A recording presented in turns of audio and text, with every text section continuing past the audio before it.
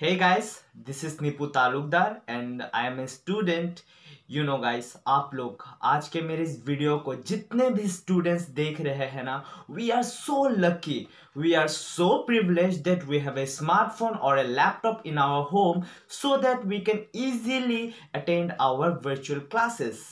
लेकिन दोस्तों, दुख की बात यह है कि आज भी हमारे देश में हर घर में हर कोई इजीली एक स्मार्टफोन या फिर लैपटॉप अफोर्ड नहीं कर पाता। क्योंकि दोस्तों, ये साधारण सी बात है, हर किसी का फैमिली इनकम अलग होता है, हर कोई एक अलग फैमिली बैकग्राउंड से आता है। सो इसलिए हर किसी के लिए एक स्मार्टफोन या फिर लैपटॉप अफोर्ड करना इतना ईजी नहीं होता है। शायद आज ये बात हमें समझ ना आ रही हो, लेकिन उन बच्चों से पूछिए जिनका फैमिली इनकम 10,000 रुपीज से भी कम है। दोस्तों, इसी चीज के कारण आज उन बच्चों के बीच में और हमारे बीच में एक बहुत ही बड़ा डिवाइड क्रिएट होता है। जी हाँ फ्रेंड्स, ये वो डिवाइड है जो दिखता तो नहीं, लेकिन शायद आज के दिन में उन स्टूडेंट्स के लाइफ में, उनके एकेडमिक्स में, उनके करियर में बहुत ही ज़्यादा फर्क पड़ता है। जी हाँ दोस्तों, मैं बात कर रहा हूँ इस डिजिटल डिवाइड के बारे में। गाइस, इसी डिजिटल डिवाइड के कारण लेडी श्रीराम कॉलेज की सेकेंड ईयर की एक मैथमेटिक्स स्टूडेंट्स ऐश्वर्या रेड्डी ने अभी कुछ दिनों पहले खुदकुशी कर ली। Although guys, this is not the first incident. There was 8 months since the lockdown. There was no any comprehensive policy regarding this issue. And yeah, I don't understand why have the digital divide in education system is ignored for such a long period. And guys, जैसे कि मैंने आपको बताया, digital divide के कारण होने वाला ये एक ऐसा पहला इंसिडेंट नहीं है। पिछले 8 महीनों में हमारे सामने ऐसे कई सारे स्टूडेंट्स के सुसाइड के केसेस देखने को मिले हैं।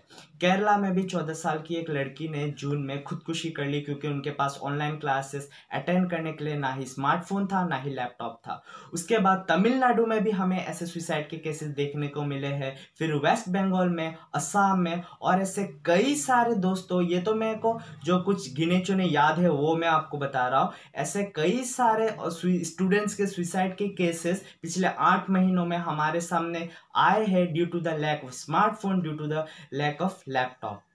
मैं ये कहना चाहता हूं कि हर बार क्यों एक स्टूडेंट के जाने के बाद ही ये इशू रेज होता है, क्यों हर बार एक स्टूडेंट को अपनी जान गंवानी पड़ती है, ये फील करवाने के लिए, ये बताने के लिए that this digital divide is still prevailing in our surrounding, still prevailing in our society and really no one cares about it.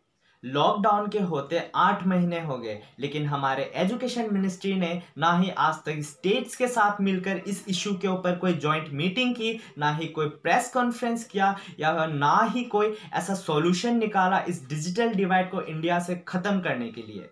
Guys, मुझे सच में बहुत दुख होता है जब मैं अपने फ्रेंड्स को, स्टूडेंट्स को ये कहते हुए देखता हूँ that they don't have a smartphone, they don't have a laptop in their home, so they are unable to attend this online classes.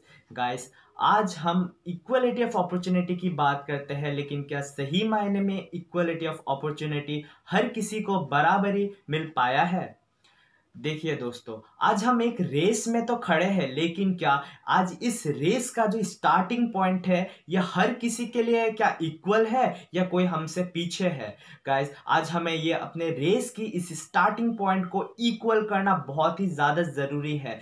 आज मैं सरकार से, राज्य सरकार और केंद्र सरकार से बस यही रिक्वेस्ट करना चाहूँगा कि आप एक ऐसे अंडर प्रिविलेज स्टूडेंट्स की एक ऐसा लिस्ट बनाएं जिनके पास घर में एक स्मार्टफोन नहीं है, जिनके पास घर में एक ऑनलाइन क्लासेस करने के लिए लैपटॉप नहीं है, एंड जो रियली में नीडी स्टूडेंट्स है उनको प्लीज़ कम से कम एक स्मार्टफोन प्रोवाइड करें so that they can easily attend there online classes. हमारी सरकार हर साल हजारों स्टूडेंट्स को जो कि 10th एंड 12th के स्टूडेंट्स हैं उन्हें laptops and E scooties provide करती है।